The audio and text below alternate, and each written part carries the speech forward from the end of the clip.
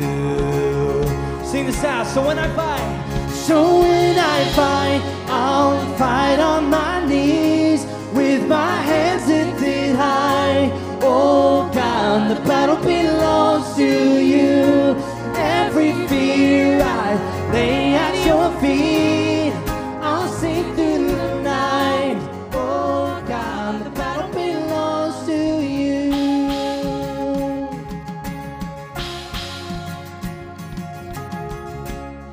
And if you are for me, who can be against me?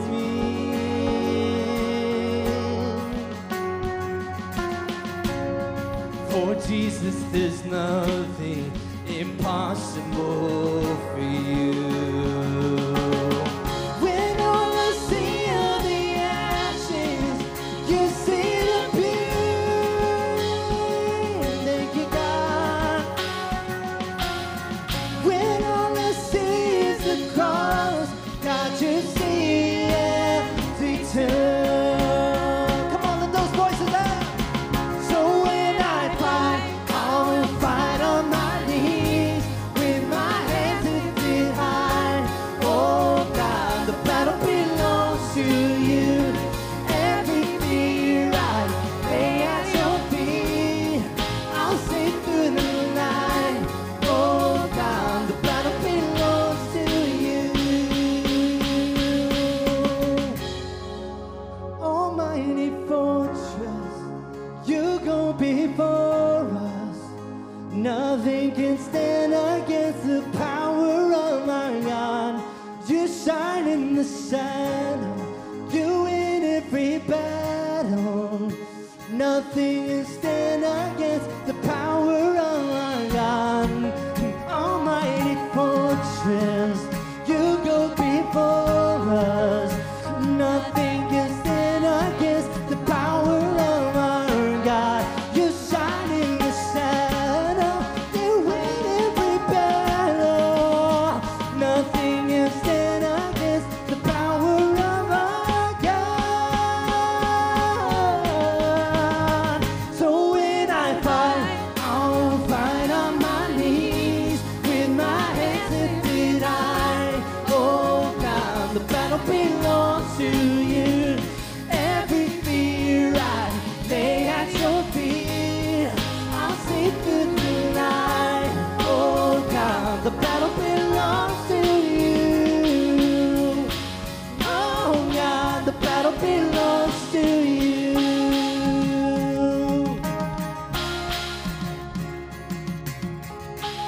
Amen. You guys may be seated for a moment.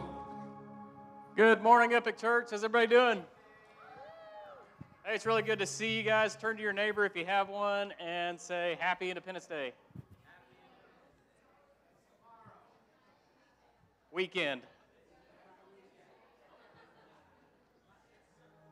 All right, so here's the goal over the rest of the weekend, guys, is to keep all your digits, your fingers, and stay healthy and enjoy the weekend. So thank you for showing up, but it is also significant, too, because we have the freedom and privilege in this country to join together like we are today, and I am extremely thankful for that. So thank you for joining us today.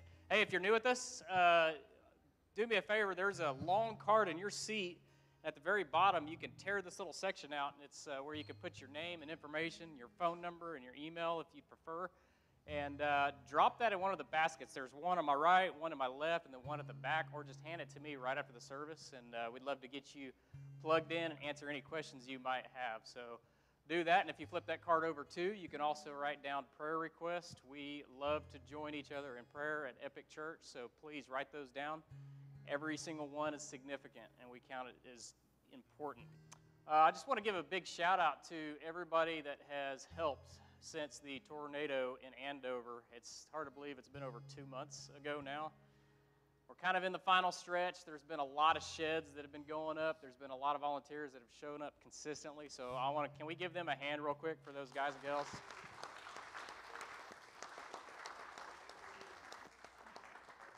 So I think we're getting there too. So my ask is this: if you have the margin capacity to come out and help, even if it's just for a few minutes at a time, talk to David Lamagna, get with myself, talk to Jonathan. Jacob Barrett, I think, is leading up a lot of those things. So just get with one of us, and let's see these people get through this last stretch out in Andover. All right, so the series At the Table that David's been preaching. Hey, you can't just have a series and talk about at the table without actually meeting as a church at the table. So next week after service, July 10th, we are going to have a quiz over the series. So don't leave your seats. It's just 200 questions. It's nothing big. So if you pass that, you can come and have lunch after service. Just kidding. But we do want to see you for lunch after service. And if you can bring your favorite side, we'd love to see you. We'd love to fellowship with you. I urge you to join us. It's going to be a great time. And it'll be a chance for us to push our kids off to youth, right? Everybody excited about that? Oh, you're not? Okay. All right. I don't see any youth in here right now. So it's going to be a great time. So kids going to camp. Speaking of camp, so we have our punch board. If you don't know what that is, it's out here in the big open room next to the entry. There are numbers that you could punch out. I don't think you can see very clear on the screen, but when you punch those out, you take that number. So if it's a 63, you're going to donate $63 to Kids Camp. Just a great opportunity to support them as they go and learn to fellowship with one another, learn more about Christ coming up here in about a week. So small groups is how we do life with each other here at Epic Church. And if you have not got plugged in, not only is that small group they're missing out on you. So I highly encourage you just to do life with other people outside of Sundays. And come talk to me if you have any questions about small groups in Epic Church. We have literally one every day of the week, especially coming forward, and there's new ones coming about here before too long. So we're looking forward to that. Prayer group is Saturday mornings here at church at 8 a.m. So if you're interested in that, we want to see you come and join us in prayer. So as we continue our heart of worship, I'm going to ask Mr. Rich to come up and close us in prayer.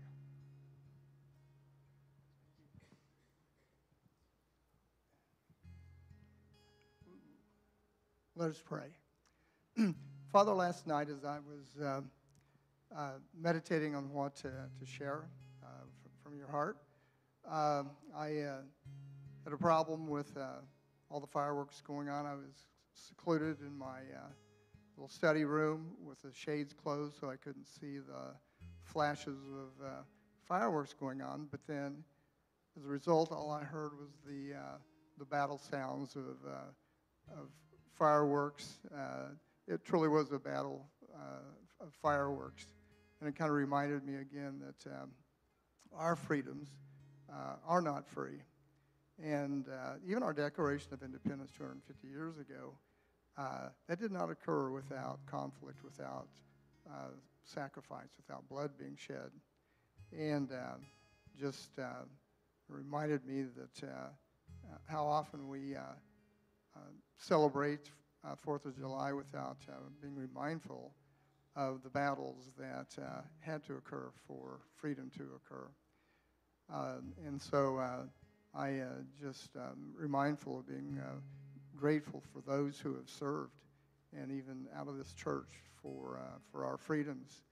And but also as a reminder of the battles that we're still fighting, dealing with freedom, and even in our own country, fighting battles for freedom of choice or freedom to fight for rights of life. And that sometimes you ask us to be in the battle, that sometimes, usually it's not involving bullets, but maybe the ballots. And I pray that you will have us be warriors for you, whether it's as prayer warriors or as helping others fight their own personal battles that they have in life. I just praise you for the freedom you give us through your Son, and the blessings you give us for being able to be in a country that has the principles of life, liberty, and but also foundation of God as our general. Praise you in Jesus' name. Amen. Would you guys stand with us as we continue with our worship?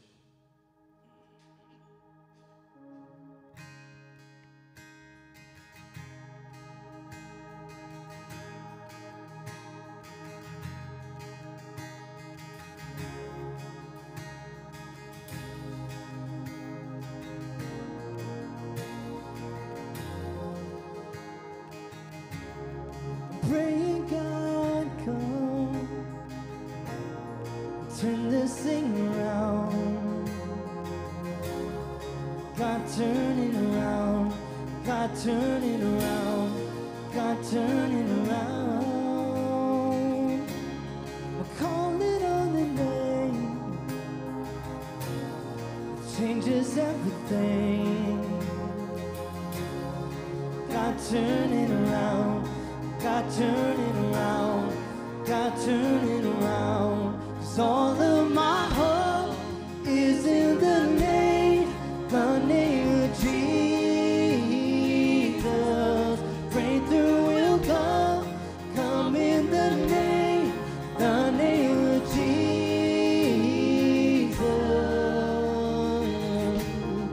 Pray God come, turn this thing around. God turn it around, God turn it around, God turn it around. Call it on the name,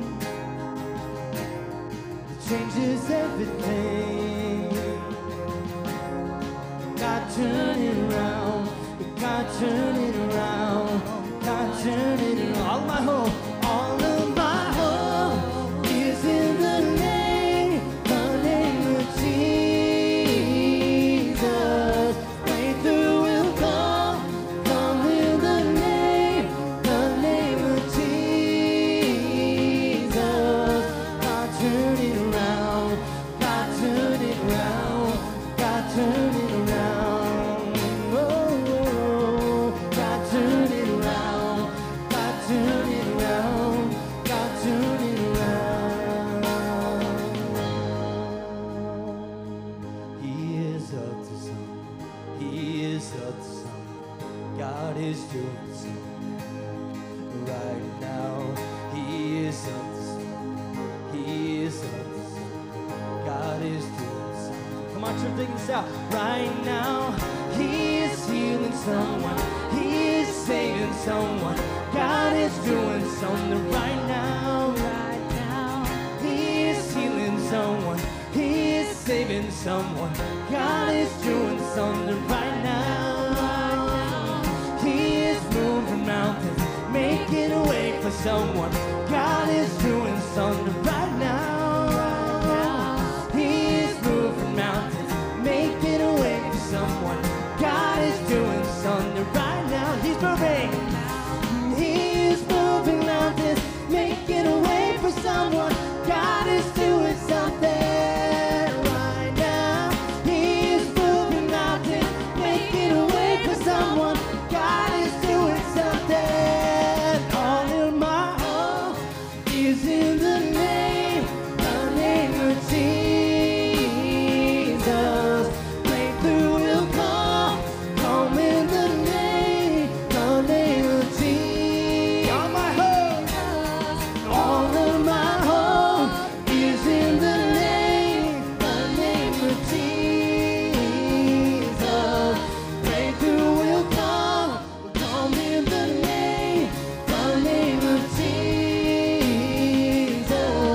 God turn it around, God turn it around, God turn it around. Oh, God turn it around, God turn it around, God turn it around.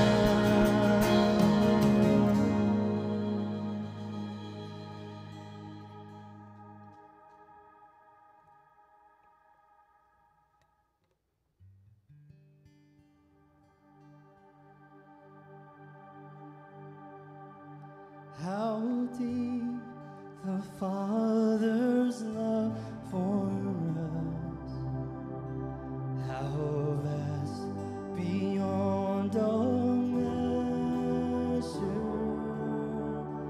that He should give His only Son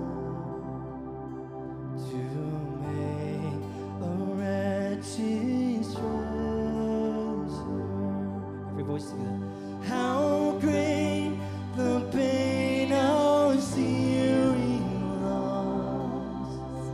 The Father turns His face away as wounds which mar the chosen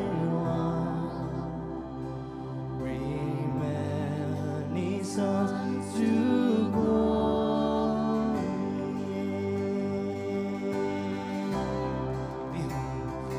Behold the man upon that cross, my sin upon his shoulder. Ashamed, I hear my mocking voice call out among the scoffers. It was my sin. It was my sin that held him there until it was accomplished.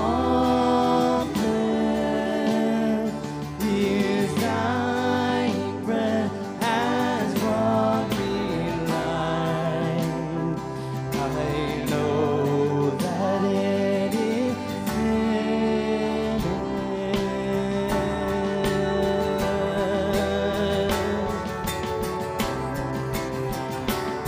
Come on, church, sing this out to me.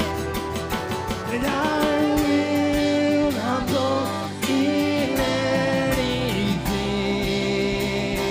No gifts, no power, no wisdom. But I will boast in Jesus Christ, His death and resurrection. Come on, listen up. Why should I gain from His reward? I cannot give Him answer, but this I know with all my heart. His wounds have paid my ransom. Why should I gain from His reward? I cannot give Him answer, but this I know with all my heart. His wounds have paid my ransom, but this I know with all my heart. His wounds have paid my ransom. Amen. You guys may be seated.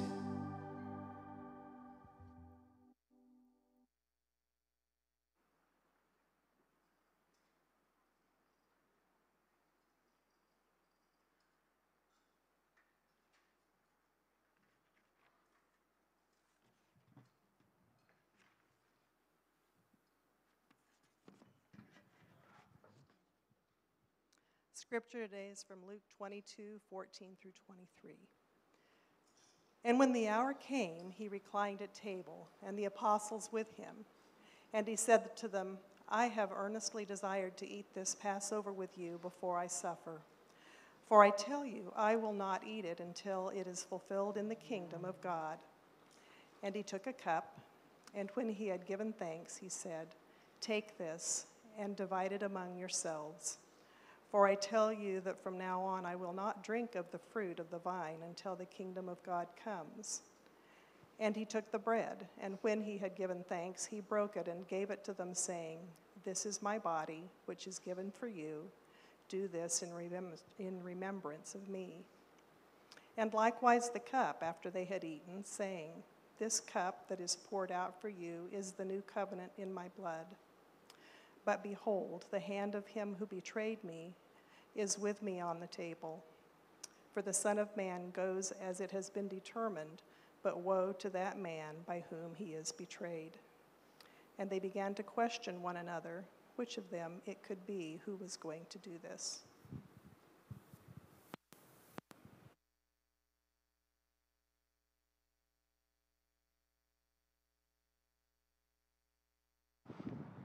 Good morning, Epic Church. Yes, that's me. Glad you guys could be here with us this 4th of July weekend. Any of you got major plans coming up over the next day or two? Going to have a quiet evening at home, any of you? No, well, a couple things just in case you are not caught up to date on what's going on with people in our church. For one, there's 2 recent birthdays. Michelle Vanderhoff's back after having her 3rd grandchild. What's the granddaughter's name? Tilly Ruth. So that's exciting.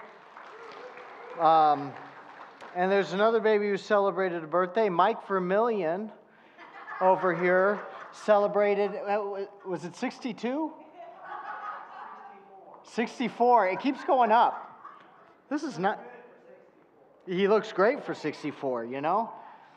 Too bad he's 58. So, but yeah. So make sure to wish this guy a very special happy birthday for the birthday boy. But no, hey, we are, like I said, we're glad that you all are here. About a year ago, my family moved into a new house. We've lived in Andover for 7 years, and then we lived there now for an 8th year in a new house. We were looking for a little more space, and it seemed like a good time to take advantage of the market, and it was really a seamless transition. We didn't have much trouble selling a house. We didn't have much trouble buying a house. We sold and moved pretty effortlessly, but it went a little too smoothly. You know that? You ever have that feeling like everything went too right about it, like it was too good, everything just fit together too well? I had no idea what this house was going to cost me, not because there's anything wrong with the house, but because when you look out my front door in July, there is this giant white fireworks tent. Yes, we live very close to what is known as Tent City, which is probably the largest fireworks stand around. And it's not an inconvenience to us. We don't really hear anything from over there. It's not like it really interferes with our life too much. The big problem with it is that the 4th of July is my son's favorite holiday. And he waits for the 4th of July more than he waits for Christmas. All year long, he anticipates that tent going up. He even joined a betting pool with my neighbors this year about what day the fireworks tent was going to go up. Yesterday, he went out and he helped build a platform for various mortars and other explosives to be fired from. But all summer, he peppers me with questions. How much money can we spend? Are there different tents we should hit up? You know, I heard the price of this is good over here as compared to over there. I mean, this is the Super Bowl for him. This is the day the whole year revolves around, and he's not alone. Now I decided I was going to just try to figure out, okay, how much money do people spend on fireworks? And from the year 2000 to the year 2019, Americans went from spending $407 million a year on fireworks to $1 billion. Wait, hold on. That's not the crazy part. That's like 20 years. In 2020, it doubled to $2 billion. 1 year. You know what happened with those stimulus checks. Last year, it went up to $2.2 billion. The whole country wants to burn money with my son. But what's ironic is that is for as much as people are participating in this patriotic fanfare, that might be as far as patriotism goes. According to the Harris Interactive Survey, 2 out of 3 Americans interviewed don't know any of the words to the national anthem. Now, hey, that's not the test of whether or not someone's patriotic or whether or not someone cares about their country. I've been at plenty of baseball games where I can get the Osei, can you see, but there's a little part in the middle that I forget the order, and so I can mouth the words watermelon. Like, have you ever done that in church? You know, like, okay, I don't know this song or I don't really want to sing it, but if you say the word watermelon, it looks like you're saying all the right words. Really, it's true. Next song, it's going to be so quiet in here because everyone's going to be like, I got to know. No, other people still have to sing. It doesn't work otherwise. But all I'm saying is that we're not always as connected with what we do with why we do it. The 4th is about freedom. It's about how our nation got independence. I mean, if it wasn't for George Washington, we'd all be speaking English right now, you know? Did you get that? That was clever. You guys are no fun. But it's fair to say, tomorrow, most of us won't be thinking about America as much as we'll be thinking about America, you know? But I think that's a common problem we have as people. We aren't always as connected to what we do and why we do it. We enjoy what we do. It's not that what we do isn't important to us, but we don't always understand the purpose or where it comes from or where it originates from. And that's where we're getting to in this series called The Table. We've been working through the Gospel of Luke. About 1/5 of the Gospel of Luke is done in the setting of the table. If you were to pick 5 verses randomly from the Gospel of Luke, one of them would feature Jesus sitting at a table, talking about the table, going to a dinner, or leaving a dinner. You could say that all of Jesus' ministry is centered around his experiences at the table. For Jesus, it was the main way he engaged with people. It was the main way that Jesus even understood God and his kingdom. And today we're going to take another look at the last table Jesus ate at before he died, a meal most commonly known as communion. Now at Epic, every week we take communion. It's a part of our worship service. Not every church takes it every week as a part of how they worship. So if you're new here, this may not be what you're used to. Or maybe for others of you, you're so used to having communion that it'd be weird not to. But for Jesus, the communion table was the most important table he sat at. Look at what Luke 22, 14 through 15 said again. It says that when the hour came, he reclined at the table and the apostles with him, and Jesus said to them, I have earnestly desired to eat this Passover with you. All throughout Luke's gospel, we've been looking at all the tables Jesus ate at, each one showing something about who Jesus was or how he lived with people. At every table, someone was eagerly waiting for an important meeting with Jesus. But this is the only table that we're told that Jesus was eagerly waiting to eat with someone else at. Think about that. Jesus said that the Son of Man came eating and drinking, and that's what he did. That's how he lived. That's how he connected with people. But this was the meal he was waiting for. He spent 3 years looking to eat this meal with his disciples the same way that Josh waits all year long for 4th of July. So today, we're going to look at what made this table so important to Jesus as we look at the sacrament of communion. Now, the night Jesus instituted communion, it was Passover. You saw that in the verse, that he had been waiting for this Passover with them. Passover is a Jewish feast commemorating God rescuing Israel from Egypt. Every year, thousands and thousands of Jews would come from all over the world to come to Israel to celebrate the Passover there together. In Israel, in a lot of ways, this is their 4th of July. This is their Juneteenth. Jesus was with his disciples in the upper room of a friend's house. It was also on this night that Jesus was going to be betrayed by Judas, one of his own 12 disciples, which makes this very strange that this is the meal that Jesus was waiting for. Because a lot of the things we celebrate in hindsight. Things that have happened, good things that have happened. Jesus is celebrating this meal with foresight about what's going to happen. And I don't know about you, but if I know this is the night I'm betrayed, if I know the next 24 hours I will be tortured and brutally murdered, this is not the meal I'm eager for. I spent 3 years in fear of this day. I don't spend 3 years desiring this meal.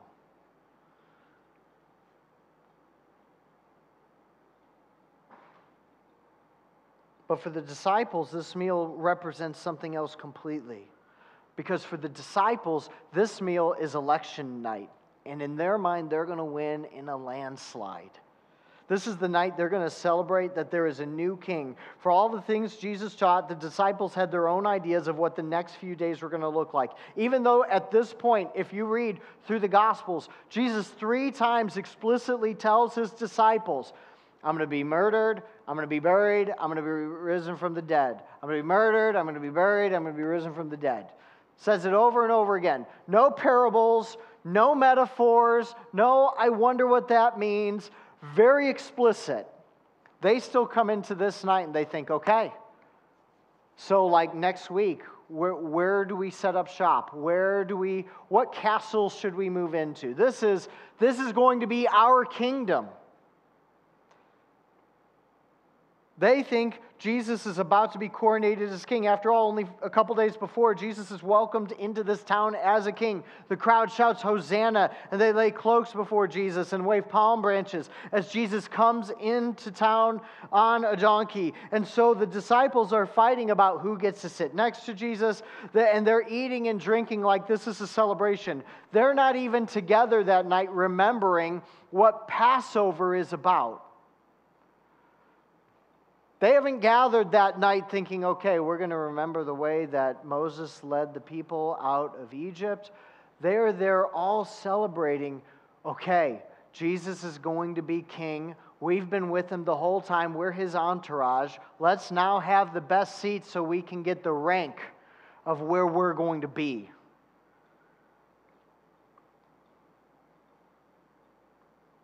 And it's right in the middle of their celebration that Jesus sobers everyone up. He doesn't just say that he's waited for this meal. He says that he's waited for this meal just before he suffers. That's not a campaign speech. Jesus takes bread and a cup and he tells his disciples in verse 19 and 20, he says, this is my body, which is given for you. Do this in remembrance of me. And likewise, he takes the cup, and after they had eaten, he says, this is the cup that is poured out for you, is the new covenant in my blood. Jesus says that this act of taking bread and wine together is about more than a meal. It's actually about consuming Jesus. And this has a lot of significance if you were Jewish then. At the first Passover, they took a lamb's blood and they painted the doorposts with it, and then the people in the house would eat the lamb. And so the reasoning was that this lamb was acting as a protection over the people of Israel. God was sending in an angel, and he was going to take the firstborn from every household. But if you had the blood on your door, and if you were in the house consuming the lamb, you would be spared. And it was in that one night, through the death of so many sons, that Israel was freed from 400 years of oppression. And here's Jesus saying that in this night, through the blood of another lamb that they're consuming, that there would be one son given to protect them.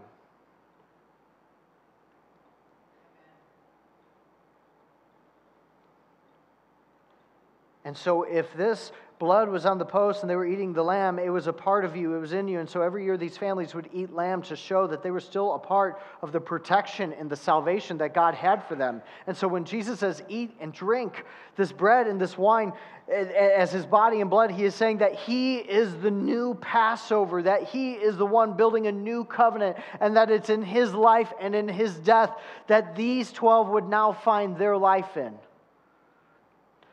But Jesus says, as they eat and drink this new covenant, this Passover, that one of those same 12 people he is giving his life for will be the one who betrays him.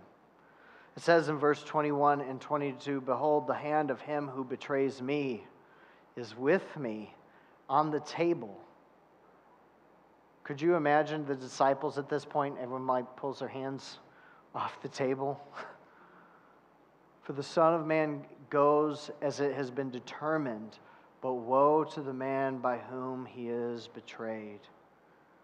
Now, if you know the story so far, you know it's Judas Iscariot who will betray Jesus. But let's stop and appreciate for a second that Jesus offered communion before he ever identified there'd be a betrayer. Jesus doesn't say, hey, Judas, why don't you run to the store for a few minutes? And then say, okay, while Judas is gone, let's have a conversation. He doesn't say, hey, everyone eat, but I only tore 11 pieces. Sorry, Judas. He doesn't do that. He hands the bread and the cup as much to Judas as he hands it to anyone else around the table.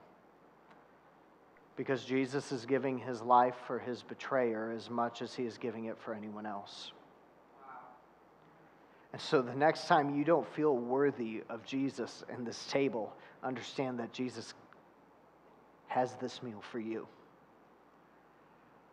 That the entire reason Jesus is going to the cross is because you belong at this table. Jesus wants you at this table.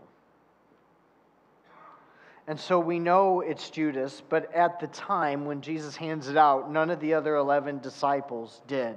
And so everyone does what everyone does when there's an accusation. You ever watch like a murder mystery? Who done it, right? Everyone's trying to figure out who the traitor is. But how do you figure out who a traitor is? I mean, you do this with your kids. If you got any kids, you know that first of all, if anything's broken in your house, it's one of them.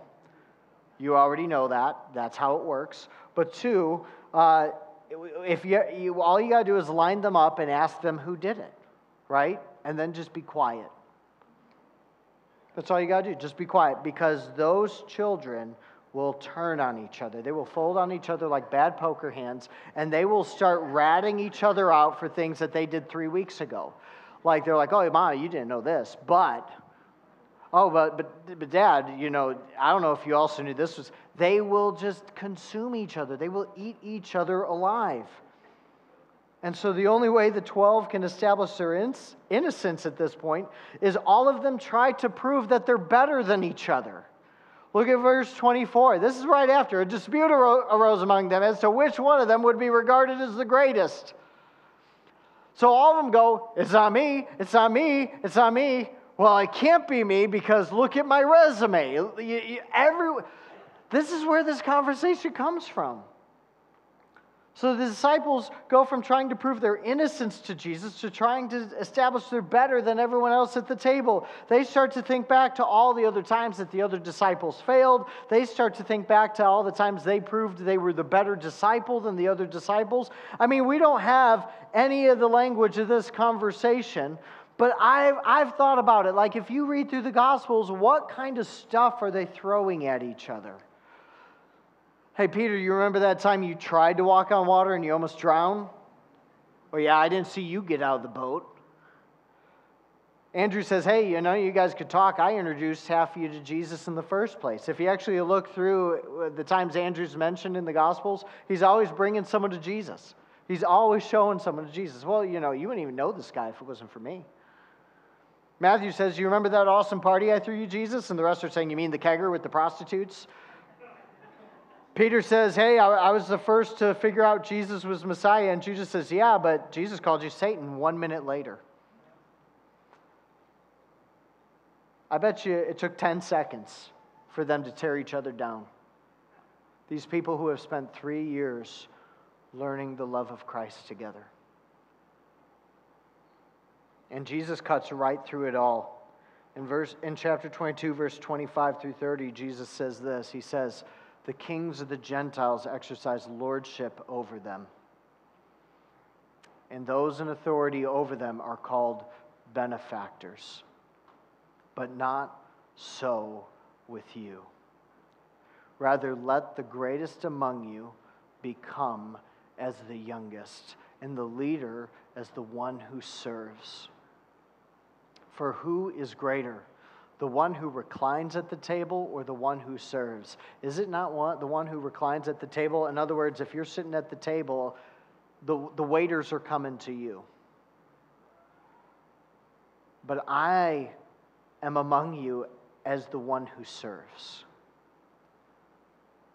You are those who have stayed with me in my trials, and I assign to you, as my Father assigned to me, a kingdom that you may eat and drink at my table in my kingdom and sit on thrones judging the 12 tribes of Israel. Look at what Jesus says. He says, you keep thinking about being a part of my kingdom like it's being a king of this world. You think this is about power and position, rank, popularity, but while you were arguing about who you were better than, you forgot who is first. You made it all about yourself, and you forgot about me. You say you're doing this to honor me. You say this is about me being king. If that's true, then how come you're not acting like me? And how come I'm not acting like you? If this is really about me, then why aren't you acting like me? Because I have the best seat at the table. I'm the king who you say you won't betray, but I'm the only one at this table serving. And he says, it's true, you guys are going to be the ones who usher in my kingdom. But you forget that you eat and you drink at my table. And so if you want to be a Lord in my kingdom, then you need to put others first. Jesus says, you eat and you drink at my table in my kingdom. And what is it that I just told you to eat and drink? My body and my blood. Think about how long it took them to forget that. First communion. Biggest night Jesus has been waiting for. Took 6 minutes for them to forget.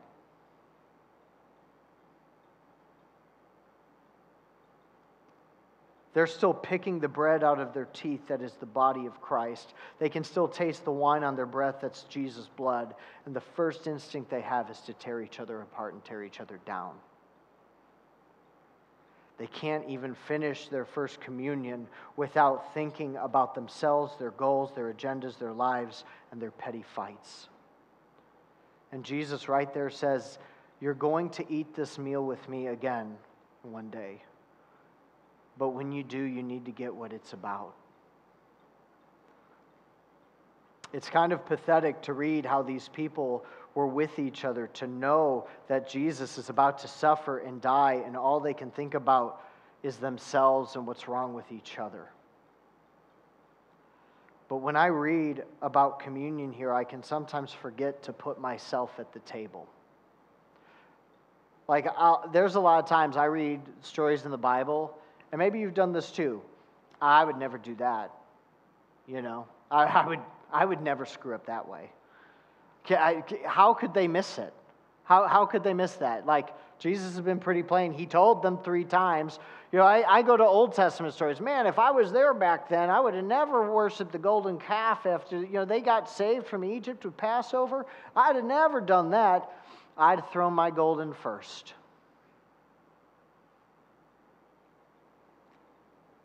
See, we do this thing with history where we look back and we say, I would never be those people.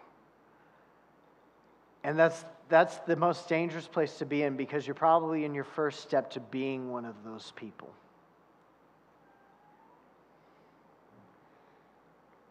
I can look back at this story and I see myself as someone different, someone who has learned from their mistakes, but the truth is I'm as pathetic as any of the 12 around the table when I come to the table. All of them would abandon Jesus just a few hours after Judas would betray Jesus. Peter denies Jesus 3 times, and the rest of them run and hide like cowards. These would-be kings show how disloyal and selfish they are. And if I'm at the table and I can pretend to be brave and faithful, but I had been racing the other disciples to get out of there. And truthfully, I'd have offered the Pharisees a better deal on Jesus.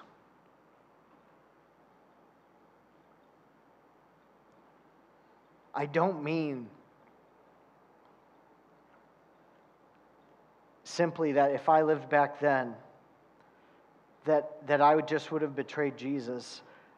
I can think of 100 times since that I've come to this table of communion that we have around the room, and I can think of the amount of times that I've come to this table the same way that they came to that table.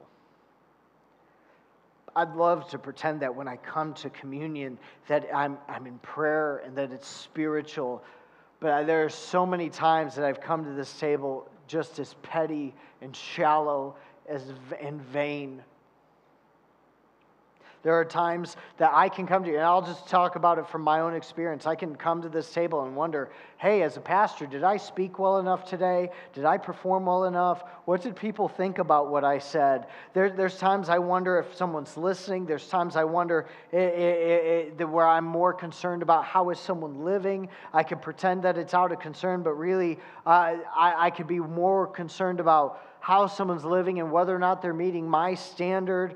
There's times I'm thinking about my relationships with people. Is this person mad at me, or am I mad at them? Or what do they think of me, or do I need to protect my reputation? There's times that I am not in this room at all. I'm here in body, but not in spirit. I'm thinking about something at home or something coming later or something I'm hoping for. I'd love to tell you that every time I come to this table and that I eat and drink Jesus' body and blood. But really, I'm wondering about my place in life. I would have fit right in with the 12 because I come to this table the same way they did at the first communion. I can't tell you that when I get up on Sunday morning that I wake up eager to come to this table. I might think about going to church. I might think about what I've got to say. I might think about seeing you all. I don't know that I come to this table the way Jesus comes to this table.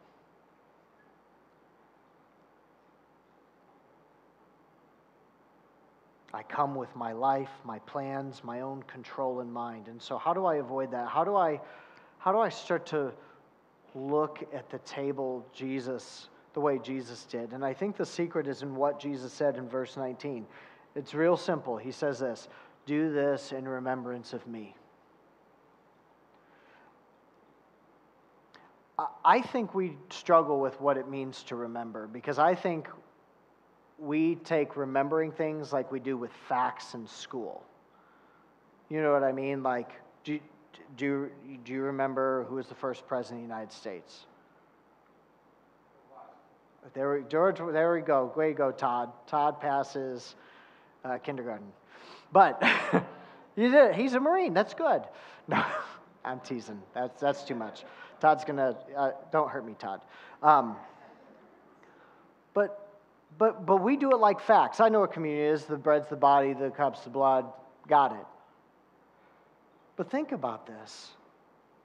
I want us to really embrace what remembering is. Jesus wants us to understand something. And it's not can we recite facts and can we know things. The secret to this is not thinking of ourselves. It's to thinking of others. The secret to not thinking of ourselves, the secret to thinking of others is for us to spend every week thinking about Jesus. Thinking about Jesus. We make communion just about the death of Jesus, but there is so much more for the disciples to remember about Jesus than just his death. When Jesus says, "Do this in remembrance of me," Jesus has not died yet. They can't remember his death yet. They got to wait a day before that happens. There had to be memories. We've been studying the life of Jesus. What kind of memories do you think the disciples had? What do you think they remembered when they took communion? Go ahead. This is going to be interactive for a second. What do you think the disciples remembered about Jesus that night for the last 3 years? What's that? Calming the storm. How do you forget that? Feeding a lot of people. Walking on water. Peter better remember that one, right? What's that? Yeah, well, there was a before Jesus, right? And where they were after, where they met them. Healing the sick. Oh man, how many of those? Casting out demons. I mean, think about this. They remember when Jesus is baptized by John, when he heals a paralytic. He called a woman a dog once that then blesses her for her amazing faith. They remember the tax collectors that he sits with, that they told stories about kingdom and planting seeds. They remember times he'd heal an old woman and raised a dead girl. They'd remember a widow's mite, a rich young ruler, when Jesus cleansed the temple. They remembered when Jesus told them that they'd change the world and be fishers of men. There is so much more to Jesus than just the idea that he's dead. And every time the disciples took communion, they would remember the 3.5 years they spent with their friend, their Savior, and their God. Communion is not just about the death of Jesus, it's about the life of Jesus. It's about the life that he lived with them, about the life that they have with him, and the life that we live with him. I have a living Savior.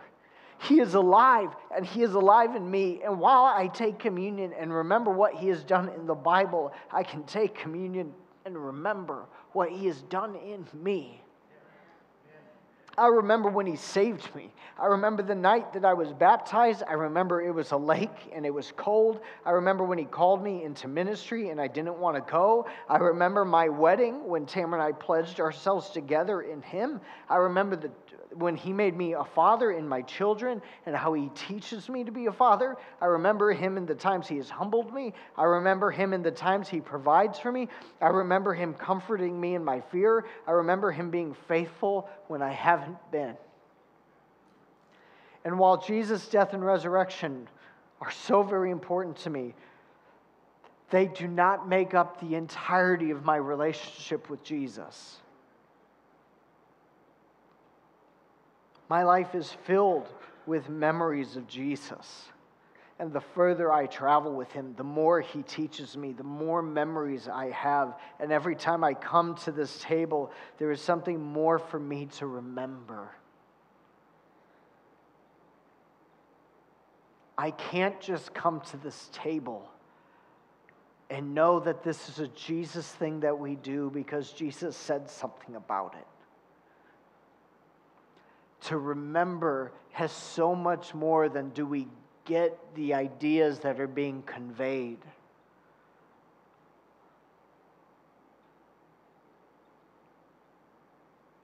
I have to recognize and realize and understand that my whole life is not the way that it was because Jesus entered it.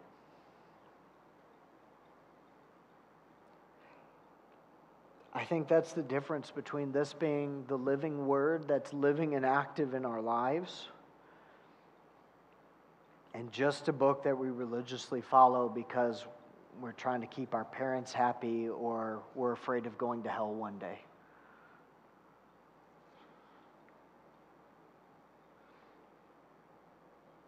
I have to remember. I have to know. I have to become in contact with that part of myself that needs Jesus, that recognizes that I'm at the table as a betrayer and Jesus is at the table to save me from myself. And so right now we're going to take communion and we're going to take the body and the blood. And this is the time we look at what Jesus has done for us. And we look at what he gave we look at how he gave his life for us, but we also take this time to remember him, where we can look back at our relationship with Jesus and what we've been through. And I think the question you have to ask yourself when you come to this table and remember Jesus is, what are your memories of Jesus here? What do you remember about Jesus as you come here? Is it when you were saved? Is it when? Is it a time that you prayed and Jesus answered you? Is it a moment you failed and he lifted you up? What was it, a time that you read something in the Bible and for the first time in your life you were like, I think that makes sense now? What was it? Because when we do this to remember. We don't do this to recite facts. We do this to remember who he was, what he did, his death, his burial, and his resurrection, and what he has done every day since in our lives. And so I want you to take some time, and I want you to think about your relationship with Jesus. Tim's going to be playing, and I'm going to pray, and we invite you to come to one of the 3 tables around the room.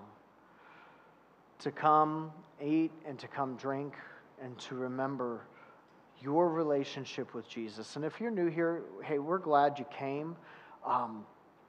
This table, I know I've given a pretty long explanation about it, but this table for us is the center of our worship service. Because for all the things that worship can be, this is the one time that I would tell you that we just come face to face with Jesus. You know, this is bread and grape juice. We get it from the store. But what makes it Jesus is what we remember in this moment. That we come face to face with the very gospel essence and the very gospel story. Jesus said, "This is my body. This bread is my body, and this cup is my blood."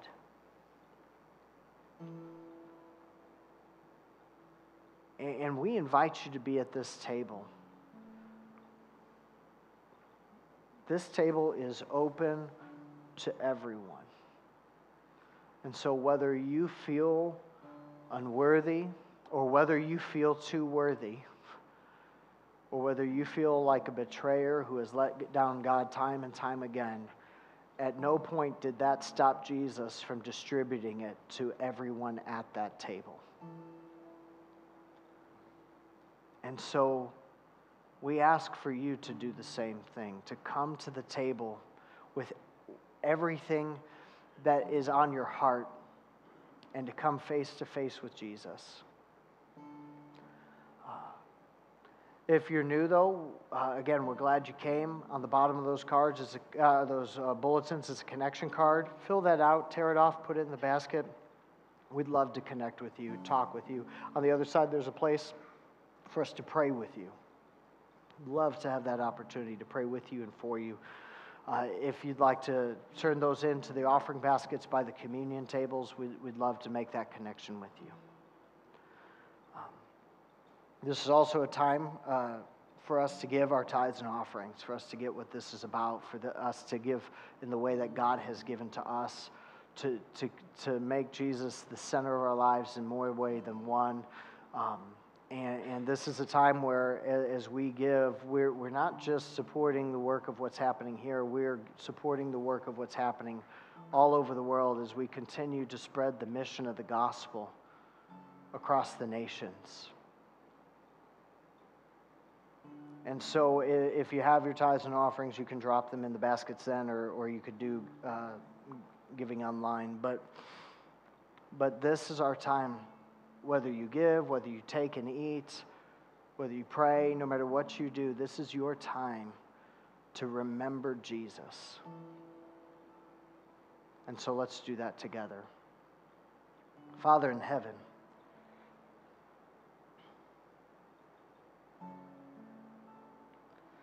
you are the first among us, and yet you sent your Son to be the least among us. That for all of the people who should be served at the table, you came as a servant. for all of the people who deserve honor and praise. Your Son spent his life lifting us up. And God, there are so many times that we can come and be a part of a church, and we can come and we can sing, and we can sit in the same judgment of each other. We could sit in the same judgment of other people in our lives. We could come and think that we deserve it, or we can keep ourselves from this table because we don't. And yet you remain at the table, still serving, calling all of us to still come to the table and to come be with you. And so, God, it's my prayer during this time that your Spirit would recall to mind for us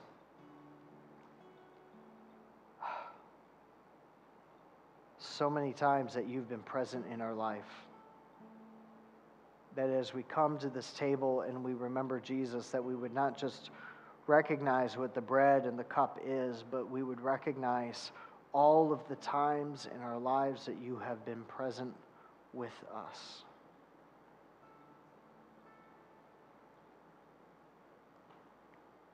God, keep yourself in front of us as we come to this table. God, we thank you for the bread and the cup and what it represents. We thank you for the hope that is at this table. God, we thank you that we get to experience the gospel here week after week. And so, God, be near our spirit, be near our heart, and help us keep you in front of us so that we can go out and serve others. God, we love you and we praise you, and we ask all this in the name of Jesus. Amen. When you're ready, go ahead and stand and go to the tables. Come eat, come drink, come give, put in your connection cards, and then let's sing to Jesus.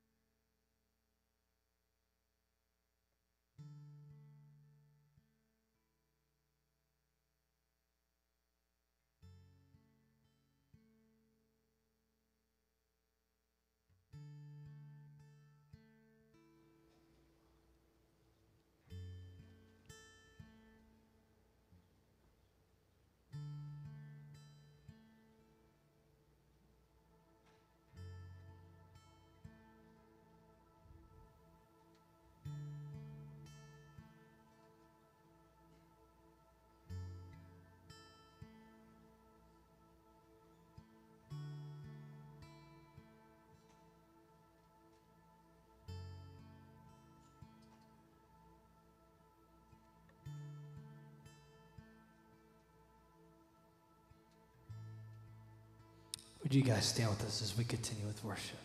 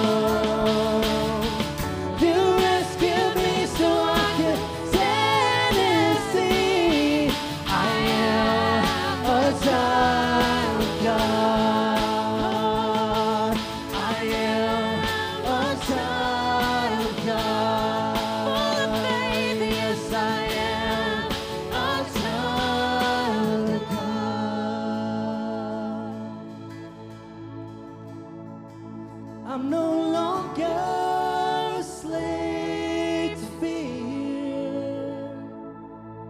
I am a child of God.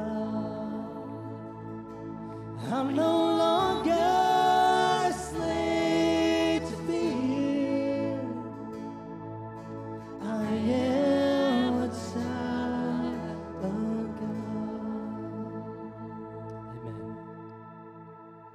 So it's kind of interesting what we've been talking about, how God led the Egyptians out of Egypt and led us into the promised land, led them into the promised land, and how that correlates to our lives too. We in ourselves and our sin, we were in slavery in Egypt, but Jesus brought us out.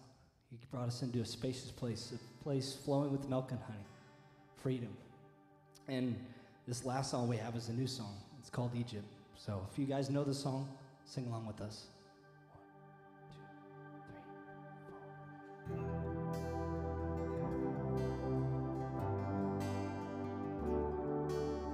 4.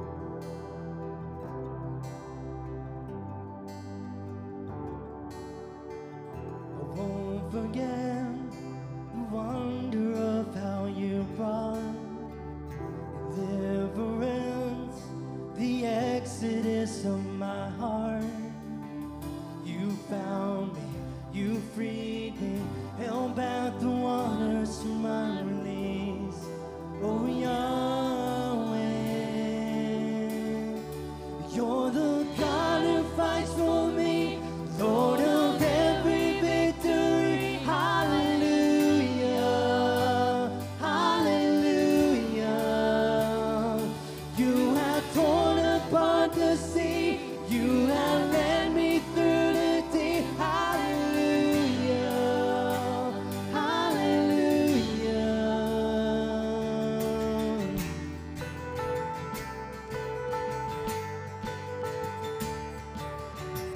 A cloud by day is the sign that you are with me.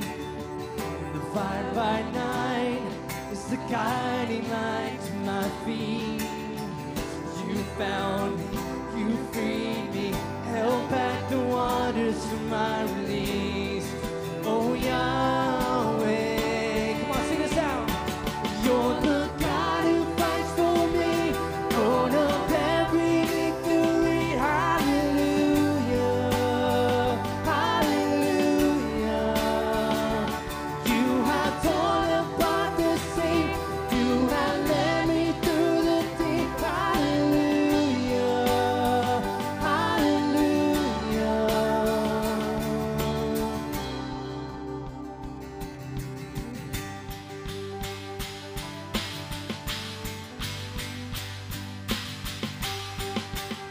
Alright, cause you stepped into my legion. You took me by the hand.